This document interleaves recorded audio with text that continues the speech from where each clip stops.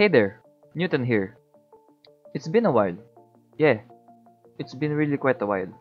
I'm going to tell you a story on why Touchground made me recover from a burnout. So recently, I've been in a really bad one, and which almost led me to quitting GameDev entirely. There were so many things that were floating in my head. Like, I'm not going anywhere with this, I've wasted 2 years of my life for nothing, and one of the thoughts that I hated the most was, where's the money in this? I've been prioritizing money over my creation. I'm not saying I don't want to earn, but my initial principle in pursuing game dev is to have fun making games over earning from it. During this time, I scrambled to find a way to earn money quickly. For a month, I set myself to create digital arts to sell. I've uploaded my works to websites that I didn't even bother to fix the page. That was my reason. My only reason to make digital art. To sell. Looking back, I don't know why I did that. But still, I was grateful at that time because it led me to see that nothing can really replace the hard work you put into a thing you love. So after finishing the last piece of the wallpapers that I was making, and also uploaded a speed art video on it, I was not really excited when I published it. It was like, meh. Then I slowly crawled back into that misery stage.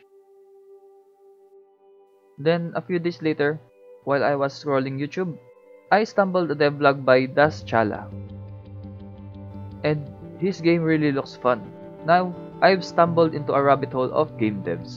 I've watched a few more devlogs, and that kind of started the spark again. People create so many wonderful things. I want to create again. I want to feel that satisfying feeling of pressing that publish button again. I want to share that stuff. With this in mind and a purpose again, I returned to game dev. Now, I don't want to go straight to that big game project idea. Yet. I want to inch myself back slowly so I wouldn't get overwhelmed and have a burnout again. The plan is to create a simple and doable game. Simple and doable. So we are doing doable and passable. Do doable and passable banners. Any? Remember, we're doing doable and passable. I've made some game ideas and tested out some prototypes.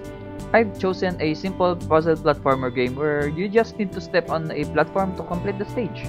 This was a simple and doable game for me at this time. During my breaks at the office, I'll work on this for an hour. Then when I come back home, a couple more. I was not stressing myself much on this, but I set myself a deadline. And during this time, I was really having fun again. Sometimes, I'll go even 4 more hours, and I didn't even notice it. So after a couple of weeks, I finished the game and uploaded it. I never felt so proud of a project I've created again.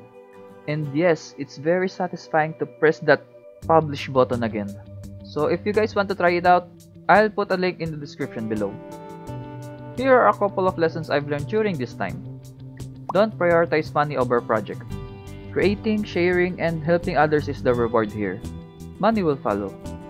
Success is defined by many ways. For me now, success is my games having at least 100 views and a comment saying that they had fun with it.